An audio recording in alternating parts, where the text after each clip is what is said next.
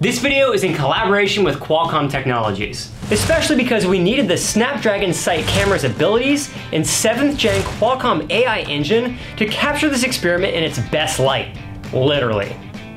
On the table here, I have 6 mini fans, and in the center of those fans, I have a steel plate with a pan with some methanol in it.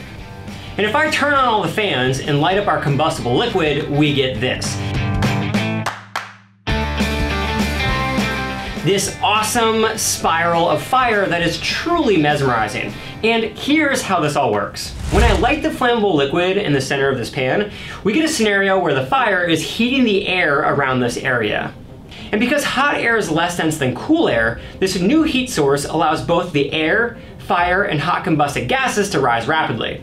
Next, when I turn on the fans, this creates a spiral of air that both spins the fire and also allows the new rotating fire to pull in cool air at the base. As this cycle continues, where the air is combusted, spins, and rises, the result of all this happening is a beautiful fire tornado. And while this looks really cool, what's even cooler is when you change the color of the fire. If we add boric acid to our methanol, we get this incredibly cool, vibrant green color. So the reason why it's the color green is because there is boron in boric acid, and boron in its raw elemental form burns green. So if we throw this into the mini fire tornado machine, we get this. Also, I'm shooting this on a Samsung S22 Ultra camera, powered by Snapdragon 8 Gen 1 mobile platform with Snapdragon sight technology and the 7th gen Qualcomm AI engine.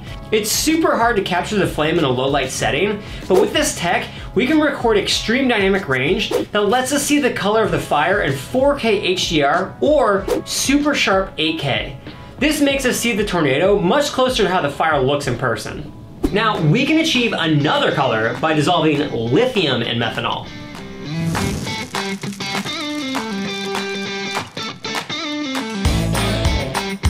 Now, while I love this mini demonstration, I always wanted to see a supersized version.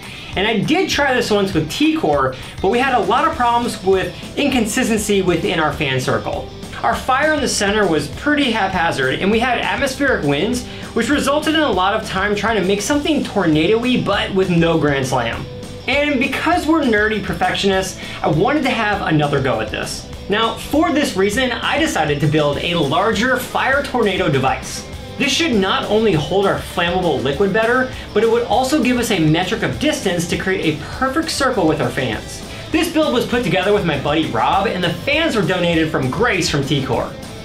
So the next problem to solve is reducing atmospheric winds. For this reason, I had my good friend Matt book us a location where the wind is blocked on almost all sides. So because I did this last time with T-Core, I thought it only made sense to do it with him again. So I invited up my good friend, Grace. That's me! I'm so stoked to be here. That's a me! That's a me! Grace.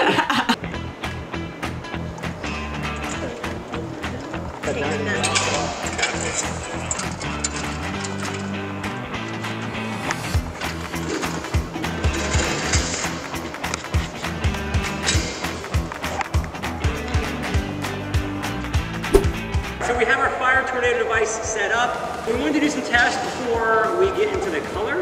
And so we decided to use gasoline. And so we just want to do that first so we can adjust the fans, so we get the fans exactly where they should be before we start doing the color.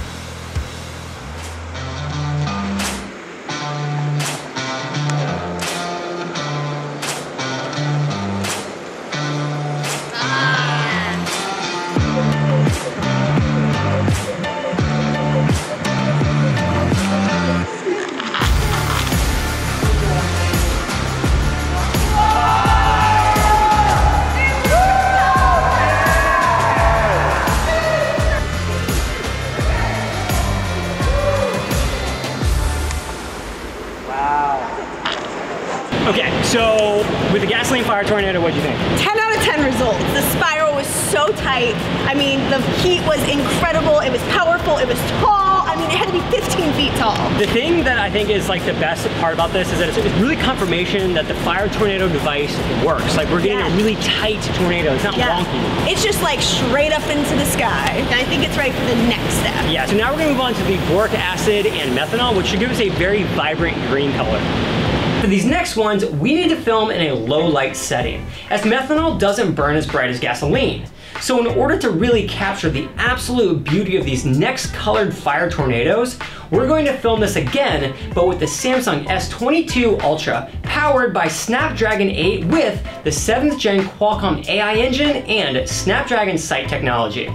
This tech allows us to shoot in this low light setting, but get a crystal clear image. And that's because Snapdragon 8 allows us to record insane details in over 1 billion shades with 4K HDR video capture and AI-powered low-light models and noise removal algorithms on the AI Qualcomm engine. Yeah. Add a little piece at a time. Go ahead and just toss it in there. Dude, that's wild. Yeah.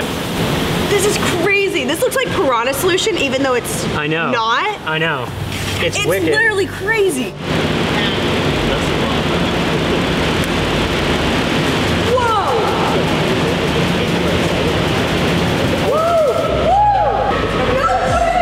Alright, so we were really impressed with the pink.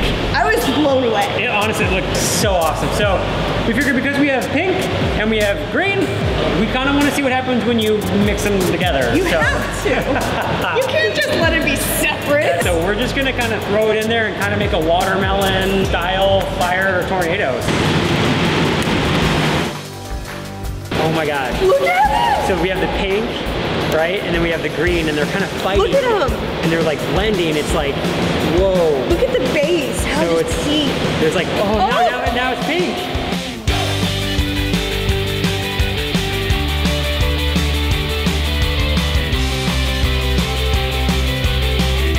What a win! We really did. Like, honestly, like, the fire tornado device worked almost perfectly. It didn't block the fire on either side because it was just shallow enough to hold the flammable liquid.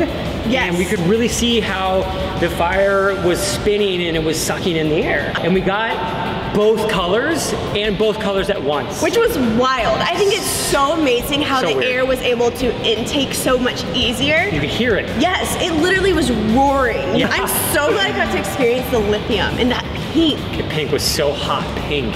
And like the green was so vibrant, like it just... It was it was so awesome. the chef's kiss. Yeah. All right, we did it. We were able to take the fire tornado device and put it in the proper setting to get a giant multicolored fire tornado. We were also able to capture it so well because of Snapdragon 8's AI engine and Qualcomm Spectra ISP. It looked so good, it looks like it's CGI. Click the link in the description to learn more about the Qualcomm Snapdragon tech that allowed us to capture this experiment so incredibly well.